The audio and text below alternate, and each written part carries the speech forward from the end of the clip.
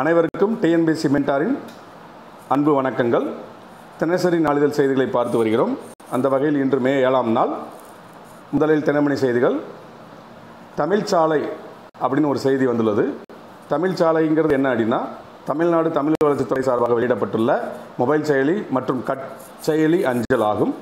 2019 அறிமுகம் செய்யப்பட்டுள்ளது. அதாவது தொலைதூரத்தில் இருப்பவர்கள் மொபைல் செயலி மூலமாகவே தமிழ் வளர்ச்சி தொடர்பான செய்திகளை பகிர்ந்து கொள்ளலாம் அப்படிங்கிற நோக்கத்தோடு அறிமுகம் செய்யப்பட்டது. தற்போது கொரோனா தொற்று காரணமாக வகுப்புகள் நடைபெறவில்லை. எனவே அனைத்து மாணவர்களும் அறிஞர்களும் தமிழ்ச்சாலை மொபைல் செயலியை பயன்படுத்துமாறு தமிழக தமிழ் வளர்ச்சித்துறை அமைச்சர் அவர்கள் தெரிவித்துள்ளார். சீர்மிகு அந்தஸ்து, அதாவது தமிழ்நாட்டில் உள்ள சென்னை அண்ணா பல்கலைக்கழகத்திற்கு மத்திய அரசு சீர்மிகு அந்தஸ்து வழங்கக்கூடிய முடிவை தமிழக அரசுக்கு தெரிவித்துள்ளது. சீர்மிகு அந்தஸ்துங்கிறது என்னென்னா, மத்திய அரசு உயர்கல்வி சிறப்பு நிறுவனம்ங்கிற அந்தஸ்து. இங்கிலீஷில் இன்ஸ்டிடியூஷன்ஸ் ஆஃப் எமினன்ஸ் அப்படிங்கிற ஒரு அந்தஸ்து. கடந்த 2017 முதல் இந்த இன்ஸ்டிடியூஷன்ஸ் ஆஃப் எமினன்ஸுங்கிற சிறப்பு அந்தஸ்தை மத்திய அரசு பல்வேறு கல்வி நிறுவனங்களுக்கு வழங்கிட்டு இருக்கு. அந்த வகையில் சென்னை அண்ணா பல்கலைக்கழகத்திற்கு சீர்மிகு அந்தஸ்து வழங்க மத்திய அரசு முடிவு செய்துள்ளது. இந்த முடிவை தமிழக அரசுக்கு தெரிவித்துள்ளது. தமிழக அரசு இது தொடர்பான முடிவினை இன்னும் தெரிவிக்கவில்லை. சீர்மிகு அந்தஸ்து அப்படிங்கிற ஒரு அந்தஸ்தை மத்திய அரசு வழங்கினா அந்த கல்வி நிறுவனமானது 1000 கோடி நிதியுதவியை மத்திய அரசிடமிருந்து பெறக்கூடிய வசதியை பெறும். பிரதமரின் ஏழைகளுக்கான உணவு தானிய திட்டம், பிரதம மந்திரி காரிப் கல்யாண் அன்னா யோஜனா அப்படிங்கிற சுருக்கம் தான் PMGKAY. 2016 தொடங்கப்பட்ட திட்டம். ஏற்கனவே 2 நாட்களுக்கு முன்னாடி, அதாவது மே 4ஆம் தேதி இது தொடர்பான செய்தி வந்துள்ளது. அதாவது என்ன அப்படின்னா, 2016 ஒரு திட்டம் தொடங்கினாங்க.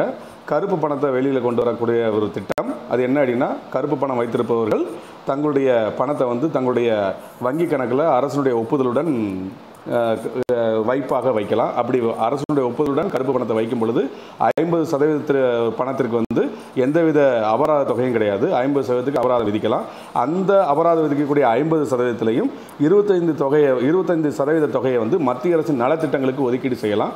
அந்த ஒதுக்கீடு செய்யும் பொழுது 4 ஆண்டுகளுக்கு அந்த தொகையை மத்திய அரசு பயன்படுத்திக்கிட்டோம். அதற்கப்புறம் அந்த 4 ஆண்டுகளுக்கு பிறகு மத்திய அரசு அந்த தொகையை அந்த நபருக்கு திருப்பி கொடுத்துரும். இந்த மாதிரி ஒரு திட்டத்தை செயல்படுத்தினாங்க. அந்த 25% நிதியிலிருந்து பிரதம மந்திரி காரிப் கல்யாண் அன்னா யோஜனா செயல்படுத்துறாங்க. அதாவது இந்தியாவில் உள்ள 81 கோடி குடும்பத்திற்கு இலவசமாக உணவு தானிய திட்டம் வழங்கக்கூடிய திட்டமானது பிரதம மந்திரி காரிப் கல்யாண் அன்னா யோஜனா. இதில் 5 கிலோ உணவு தானியம் வழங்குறாங்க. அதாவது ஒவ்வொரு குடும்பத்திற்கும், ஒவ்வொரு ஏழை குடும்பத்திற்கும் 5 கிலோ உணவு தானியம் ஒரு மாதத்துக்கு வழங்குவாங்க. இப்போ கொரோனா தொற்று காரணமாக ஏப்ரல் முதல் ஜூன் வரை வழங்குறதுக்கு உத்தரவிட்டிருக்கிறாங்க. இதனை வழங்கக்கூடிய அமைப்பு ஃபுட் கார்ப்பரேஷன் ஆஃப் இந்தியா. இதுவும் நேற்று வந்த செய்திகளை இதை தொடர்பாக நம்ம பார்த்துருக்கிறோம். அதை நீங்கள் ரிவிஷன் பண்ணிக்கோங்க. இப்போ பார்த்தீங்கன்னா, இன்றைய செய்தியில் கூட வந்திருக்கு. திருவாரூரில் தமிழ்நாடு உணவுத்துறை அமைச்சர் இந்த 5 கிலோ உணவு தானிய திட்டத்தை இலவசமாக வழங்கக்கூடிய 5 கிலோ உணவு தானிய திட்டத்தை நேற்று தொடங்கி வைத்துள்ளார். அதாவது மே 6ஆம் தேதி தொடங்கி வைத்துள்ளார் என்ற செய்தியும் வெளிவந்துள்ளது. ரியாஸ் நைக்குவை, அதாவது இவர் ரியாஸ் நைக்குவைங்கிறது ஒரு நபருடைய பெயர். ஹிஸ்புல் முஜாஹிதீன் அப்படிங்கிற ஒரு தீவிரவாத அமைப்பினுடைய தலைவர். ஹிஸ்புல் முஜாஹிதீன் அப்படிங்கிற ஒரு அமைப்புங்கிறது என்னென்னா, ஜம்மு காஷ்மீர் மாநிலத்தில் செயல்பட்டு ஒரு தீவிரவாத அமைப்பு. பாகிஸ்தான் ஆதரவுடன் செயல்படக்கூடிய ஒரு தீவிரவாத அமைப்பு. இந்த அமைப்பு ஜம்மு காஷ்மீர் மாநிலம் பாகிஸ்தானுடைய ஒருங்கிணைந்த பகுதி, அதை ஒருங்கிணைந்த பகுதியாக மாற்றணும் அப்படிங்கிறதுக்கு போராடக்கூடிய ஒரு அமைப்பு. இப்போ இந்த அமைப்பினுடைய தலைவர் ஏற்கனவே புர்கான் வானி அப்படிங்கிற தலைவர், இதனுடைய தலைவரை 2016 இந்தியா தீவிரவாத தாக்குதல், அவங்களுக்கு எதிரான தாக்குதல் தொடுத்து அவங்களை கொன்றுச்சு. இப்போ அதனுடைய தலைவர் ரியாஸ் நைக்குவை தற்போது புல்வாமா மாவட்டத்தில் ஏற்படுத்த இந்திய இராணுவத்திற்கும் தீவிரவாதிக்கும் இடையான தாக்குதலில் இந்த ரியாஸ் நைக்குவை அப்படிங்கிற நபரை சுட்டு கொண்டிருக்கிறாங்க. நேற்று நடந்த செய்தி இது. நிவாரணம் அப்படின்னு ஒரு ஹெட்டிங்கு. இப்போ பார்த்திங்கன்னா, கொரோனா தொற்று காரணமாக பொருளாதாரத்தை மீழ்ச்சி அடைவதற்காக பல்வேறு நிதி நிவாரண நடவடிக்கைகளை மத்திய அரசு செயல்பட்டு வழங்கி வருகிறது. அந்த அடிப்படையில் பார்த்திங்கன்னா 1.7 லட்சம் கோடி ரூபாய் நிவாரணமாக வழங்கப்படும் அப்படின்னு மத்திய நிதி அமைச்சர் அறிவிச்சிருந்தாங்க. ஏப்ரல் மாதத்தில் மட்டும் ரூபாய் 34,800 கோடி ரூபாய் மக்களுக்கு நிவாரணமாக வழங்கப்பட்டுள்ளது. இந்த மாதிரி செய்திகள் வந்து பார்த்திங்கன்னா கொரோனா தொற்றுலேருந்து பொருளாதார மீட்பு நடவடிக்கை இந்தியா என்னென்ன செஞ்சிச்சு அப்படின்னு ஒரு மெயின் எக்ஸாமில் குரூப் 1 மெயின் எக்ஸாமில் கேட்டாங்கன்னா இதை நம்ம பயன்படுத்திக்கலாம். ஸோ எந்தெந்த வகையெல்லாம் அந்த ரூபாய் வந்து மக்கள்கிட்ட போய் சேர்ந்துச்சு அப்படின்னு சொல்லி கேட்டாங்கன்னா நம்ம தெரிஞ்சுக்கணும் அப்படின்னா மெயின் எக்ஸாமில் இதை நம்ம எழுதுறதுக்கு பயன்படுத்திக்கலாம்.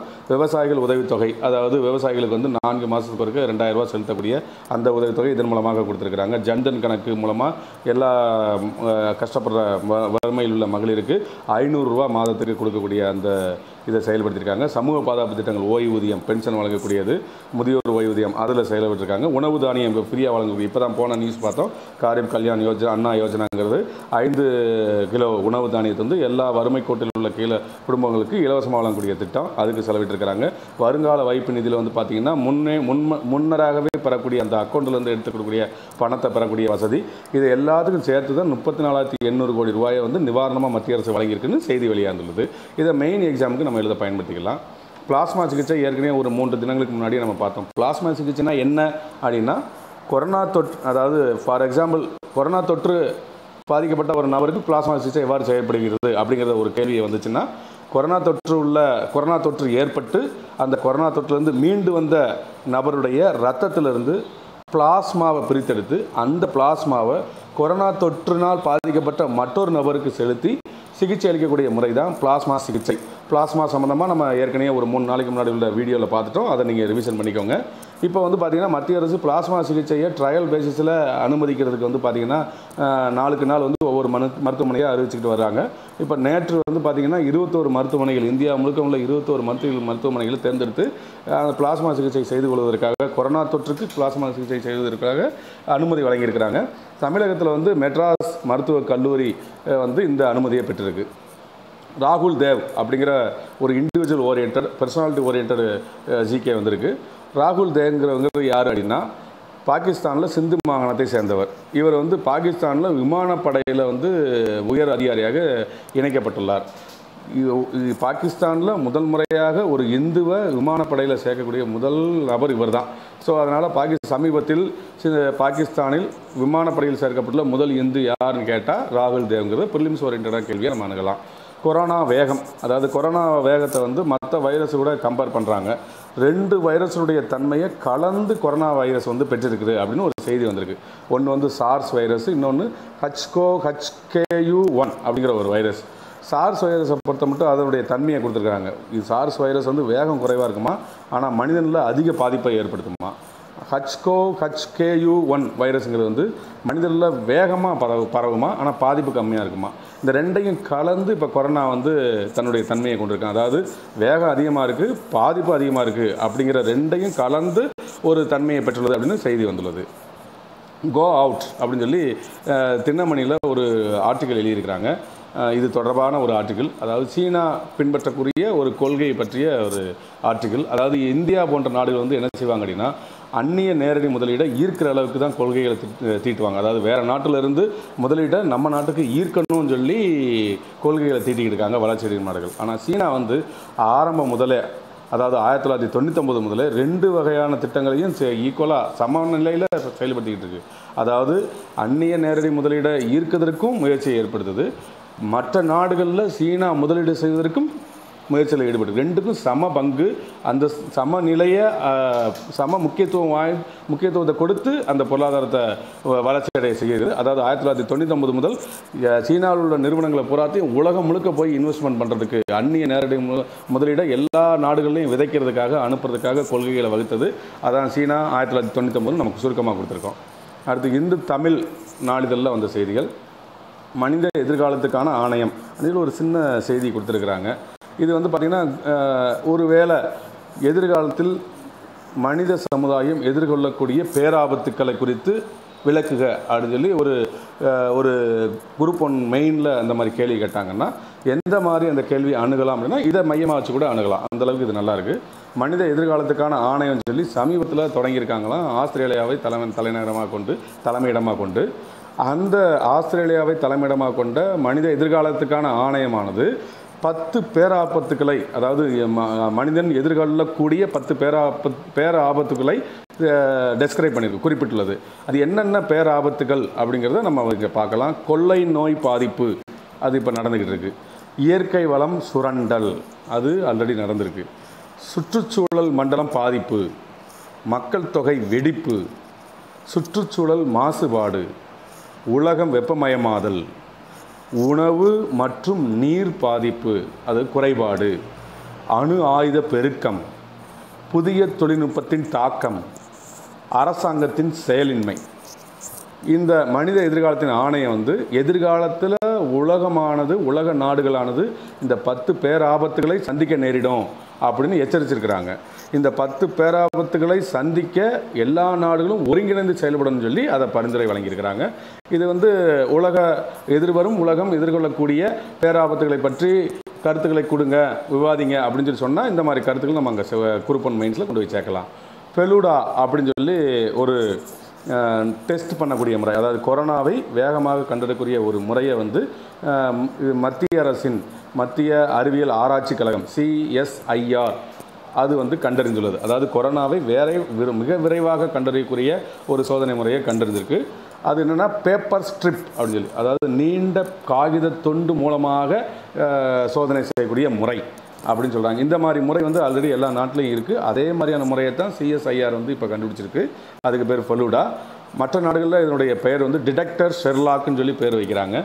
நம்ம நாட்டில் வந்து ஃபெலுடான்னு பேர் வச்சுருக்காங்க. ஃபெலுடாங்கிறது எதை யாபத்திரமாக வச்சுருக்காங்கன்னா, சத்யஜித்ரே இயக்கிய படங்களில் வந்து பார்த்திங்கன்னா புலனாய்வு செய்யக்கூடிய ஒரு கதாபாத்திரத்தினுடைய பெயரை வந்து இந்த கருவிக்கு, கொரோனாவை விரைவாக கண்டறியக்கூடிய ஒரு கருவிக்கு பெயராக வச்சுருக்கிறாங்க CSIR. அடுத்த செய்தி, கொரோனா தடுப்பூசி நிறைய நம்ம பார்த்துக்கிட்டு இருக்கோம். நேற்று கூட வந்து பார்த்திங்கன்னா இஸ்ரேல் வந்து ஒரு கொரோனா தடுப்பூசியை வந்து நாங்கள் டெஸ்ட் பண்ணிக்கிட்டு இருக்கோம் அப்படின்னு சொல்லி நம்ம சொன்னோம். அதுக்கு மோனோக்ளோனல் நியூட்ரலைசிங் ஆன்டிபாடி சொல்லி நம்ம நேற்றைய செய்திகளில் பார்த்தோம். இன்று என்ன செய்திகள் வந்திருக்குன்னா, இத்தாலி நாடு கொரோனா தடுப்பூசியை நாங்கள் வெற்றிகரமாக சோதனை செய்து பார்த்துட்டோம். அதாவது மனிதர்களையும் பார்த்துட்டோம், விலங்குகளையும் பார்த்துட்டோம், சோதனை செய்து பார்த்துட்டோம். அது வெற்றிகரமாக செயல்படக்கூடிய ஒரு தடுப்பூசி மருந்தாக உள்ளது அப்படின்னு சொல்லி இத்தாலி அறிவித்துள்ளது. இத்தாலியினுடைய டாக்கிஸ் ஆராய்ச்சி நிறுவனம், அதாவது பயாலஜிக்கல் ஆராய்ச்சி நிறுவனம், இத்தாலியினுடைய உயிரியல் ஆராய்ச்சி மையம் வந்து அதனுடைய பெயர் டாக்கிஸ், அது அந்த செய்தியை வெளியிட்டுள்ளது. இது என்ன செய்யணும்னா, DNA புரோட்டீனை வைத்து கொரோனா நோய் தொற்று ஏற்பட்டவர்களை கொரோனா நோய் தொற்று ஏற்படாமல் தடுக்கிறதுக்கு இந்த தடுப்பூசியை கண்டறிந்துள்ளது. அடுத்து தினமலர் நாளிதழில் வந்த செய்தி, சூப்பர் ஃப்ளவர் மூன் அல்லது சூப்பர் மூன் அப்படின்னு ஒரு செய்தி வந்திருக்கு. இதில் வந்து பார்த்திங்கன்னா பூமியை நிலா சுற்றி வருகிறது. சுற்றி வரும்போது வந்து பார்த்திங்கன்னா நீள்வட்ட பாதையில் சுற்றி வருகிறது. அப்போ ஒரு குறிப்பிட்ட சூழ்நிலையில் தூரமாக இருக்கிறதுக்கும், பூமியிலேருந்து நிலா தூரமாக இருக்கிறதுக்கும் வாய்ப்பு இருக்குது, பூமியிலேருந்து நிலா பக்கத்தில் இருக்கிறதுக்கு வாய்ப்பு இருக்குது, நீள்வட்ட பாதையை வச்சுக்கிட்டோம்னா. ஸோ தூரமாக இருந்துச்சுன்னா அப்போகி, அதாவது பூமியிலிருந்து நிலா எப்போ தூரமாக இருக்கோ அதுக்கு பேர் அப்போகி. பூமியிலேருந்து நிலா எப்போ பக்கத்தில் இருக்கோ அதுக்கு பேர் பெரிஜி. So அப்போஜி, perigee. அப்போஜின்னா என்னது, பூமியிலேருந்து நிலா ரொம்ப தூரத்தில் இருந்தால், நீள்வட்ட பாதையில் ரொம்ப தூரத்தில் இருந்தால் அப்போஜி.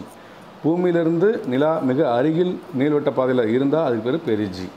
இப்போ நம்ம சூப்பர் ஃப்ளவர் மூணுனா என்ன அப்படின்னா, நிலவு பெரிஜியில் இருக்கும் பொழுது, அதாவது நீள்வட்ட பாதையில் அருகாமையில், பூமிக்கு அருகாமையில் இருக்கும்போது, அதான் பெரிஜியில் இருக்கும் பொழுது, நிலவு நீள்வட்ட பாதையில் பூமிக்கு அருகாமையில் இருக்கும்போது, அதுதான் பெரிஜியில் இருக்கும் பொழுது பௌர்ணமி வந்துச்சுன்னா அந்த பௌர்ணமியை சூப்பர் ஃப்ளவர் மூன் அப்படின்னு சொல்லி சொல்கிறோம்.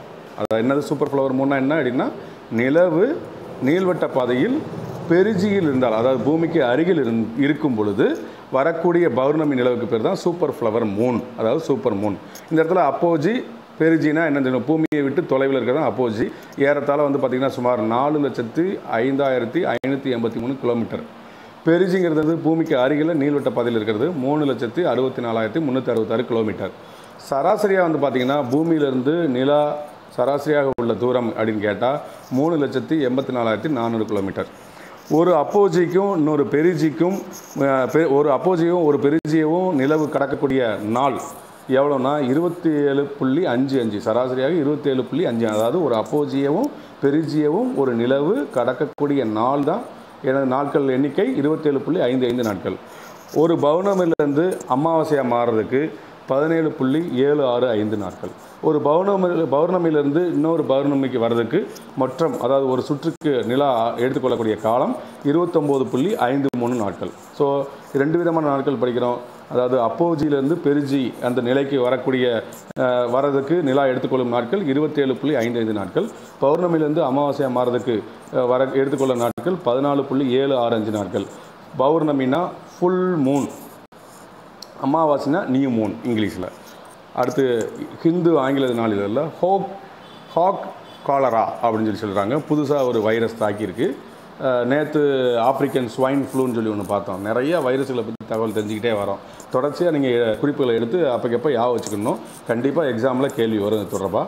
ஹாக் காலராங்கிறது என்ன அப்படின்னா பன்றிகளை தாக்கக்கூடியது. இது வந்து பார்த்திங்கன்னா கிளாசிக்கல் ஸ்வைன் ஃபீவர் அப்படின்னு சொல்லுவாங்க. இது வந்து ஹாக் காலரா வைரஸுங்கிறதானது ஒரு ஆரண்ய வைரஸ். அதாவது நம்ம தாக்கியிருக்க கொரோனா வைரஸ் வந்து ஒரு ஆரண்ய வைரஸ்.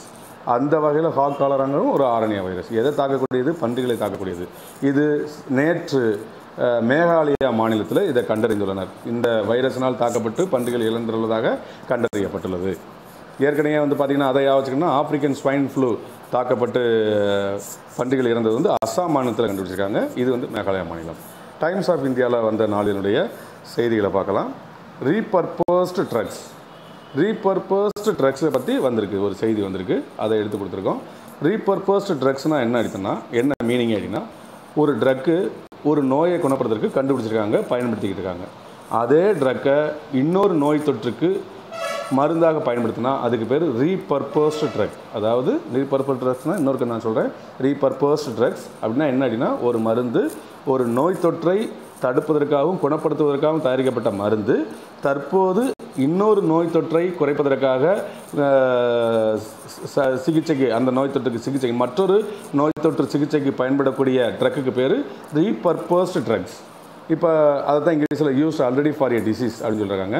இப்போ கீழ்காணும் அந்த ரீபர்பஸ்டு ட்ரக்ஸ் வந்து நம்ம கொரோனா தொற்றை சரி பண்ணுறதுக்கும் பயன்படுத்திக்கிட்டு இருக்காங்க. ஃபார் எக்ஸாம்பிள் ஹெச்ஐவி வைரஸ் சிகிச்சைக்கு என்ன பயன்படுத்திக்கிட்டோம்னா லோபினாவிர் ஆர் ரிட்டோனாவிர் அப்படிங்கிறத வந்து 2 மருந்தை வந்து பயன்படுத்திக்கிறோம். அது இப்போ கொரோனா தொற்று சிகிச்சைக்கு பயன்படுத்திக்கிட்டு இருக்காங்களாம்.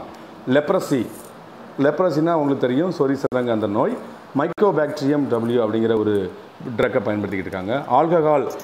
ஆல்கஹாலால் அதாவது அதிகமாக ட்ரிங்க்ஸ் அடித்து பாதிக்கப்பட்டவர்களுக்கு டைசல்ஃப்ராம் அப்படின்னு சொல்லி டைசல்ஃப்ராம் அப்படிங்கிற வந்து மருந்தை பயன்படுத்துகிறாங்க.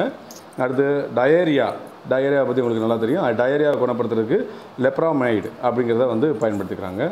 எபோலா வைரஸ் அதனுடைய தாக்கத்தை குறைக்கிறதுக்காக ரெம்டெசிவிர் கூட நம்ம ஒரு 4 நாளைக்கு முன்னாடி அந்த செய்திகளை பார்த்தோம்.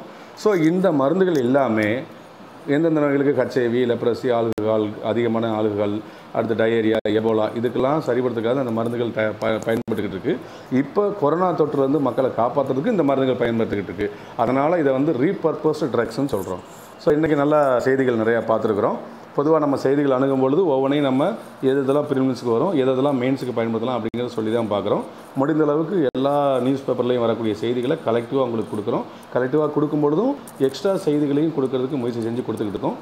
அனைவரும் இதை நல்லா பயன்படுத்திக்கோங்க.